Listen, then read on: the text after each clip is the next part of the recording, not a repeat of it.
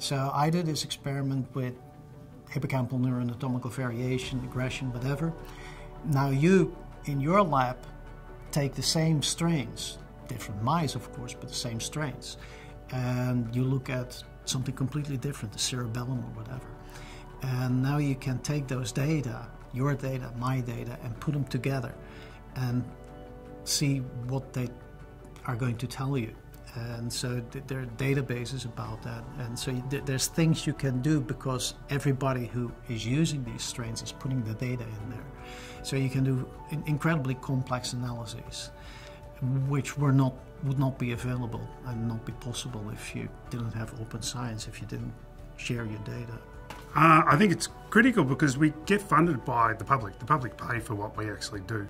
And so to not then have that open to the public, it just seems wrong to actually then sign that over to a private company that then makes a profit off what we're doing when it's being paid by the public, and then the public not to have access to it, politicians not to have access to it, people who need that information not to have access to it, and people from other countries, from third world countries that don't have the money to actually pay for those journals that are making money out of science, not to have access to that is just, I personally think it's morally wrong.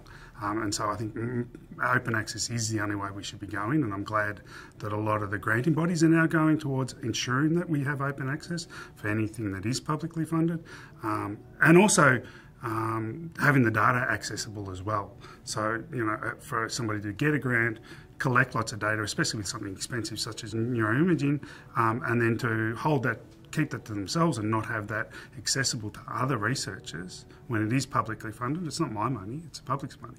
It should be accessible to everybody. And so PLOS ONE opening it up and allowing us to use PLOS ONE as a database so that everyone can access that data, I think is really essential and the way to go forward.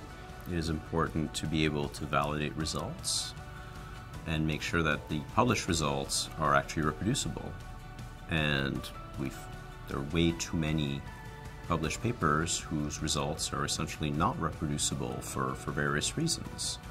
And it's very often not the author's fault. You know, sometimes it's a fluke, they did some statistics and they ended up finding something they thought would be significant and it turned out not to be. By having the data published, it allows others to actually see or reanalyze the data, and it allows for more transparency, more validation, better statistics, and ultimately I would say better science than in a, quotes, closed access journal. Right. Yeah. There's things you can do that you couldn't do otherwise. And to me that's the most important thing of open science, open data. So if you think what science is, so it's observing the world, trying to see some pattern or to validate an hypothesis or to build around an idea, and then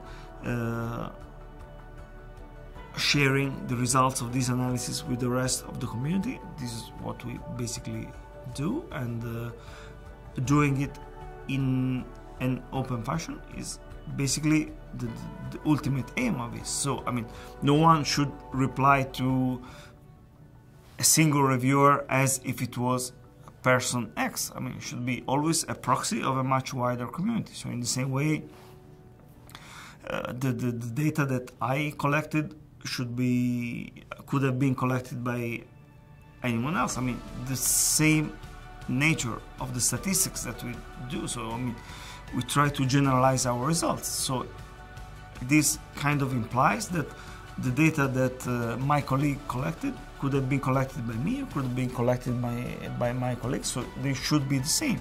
And so by making them open and public, we are actually doing this. We are making everyone's data, properties and subject of the research of everyone.